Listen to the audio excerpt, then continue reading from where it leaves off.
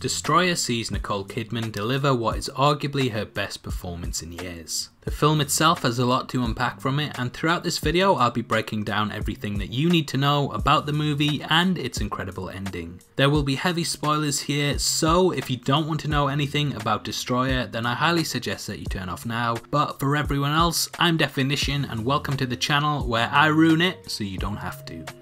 Destroyer takes place over several time periods, with the movie's opening circling around to conclude the majority of its story. In that initial scene, we follow Detective Aaron Bell, played by Kidman, who arrives at a crime scene. At this crime scene lies a gunshot victim with 3 tattooed dots on the back of his neck. There lies a bunch of purple dye-stained dollar bills around the victim, and Belle informs the officers at the scene that she knows who did it. She returns to her car completely exhausted to sit down and rest. At the police station, she discovers that someone has sent her a dye-stained bill as a message, and this leads her down a fateful path. In a flashback, we see a much younger looking Erin meeting undercover agent Chris, played by Sebastian Stan. The two have been tasked with investigating a gang that commits bank robberies and are pretending to be a couple. In the present, we see that some of the gang have been incarcerated whilst others are on the run. Erin is attempting to track down the gang's sociopathic leader named Silas, and in a further flashback we see him forcing members to do crazy things like play Russian roulette for his entertainment. The film bounces back and forth between time periods and focuses on Erin trying to track down the gang members and leaders whilst rekindling the relationship that she has with her daughter named Shelby, who is a bit out of control. Eventually her trail leads her to a member named Arturo, who exchanges information with her after Erin catches him. This leads her to Silas's attorney, who mocks her and blames her for Chris's death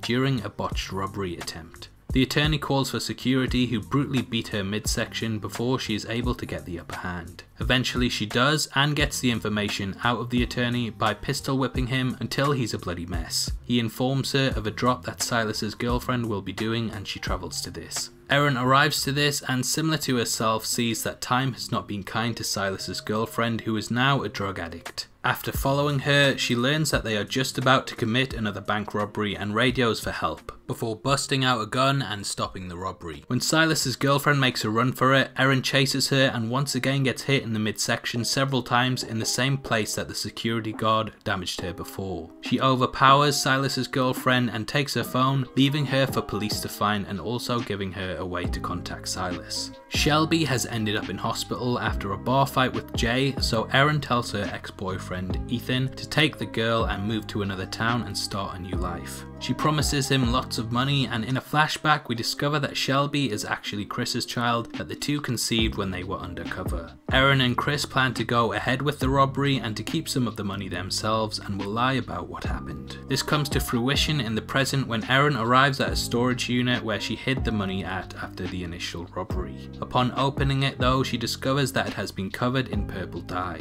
She takes out the little amount that is usable and goes to Jay, offering it to him on the proviso that he never contacts her daughter again, which he accepts. After this, we finally see the bank robbery fully play out. The crew get the money and everything seems like it's going to plan until a dye pack explodes in the money when they are leaving. Silas returns to the bank to murder the staff, and so Chris intervenes, identifying himself as an undercover agent. Silas kills him and the bank teller, and when Erin sees that Chris doesn't leave with him, she is devastated. She drives away and has to crash the car in order to escape after suspicion arises as to whether she is a cop too. In the present, Erin has dinner with Shelby, and Erin apologizes for everything, blaming herself that her father died. The two share a moment before Silas's girlfriend's phone goes off with a text from Silas. When she meets him at the drop point, Silas is amused and asks if she got the dyed dollar that he sent. Erin shoots and kills Silas and spreads the dye-stained bills around him, which of course reveals that he was the corpse at the beginning of the film.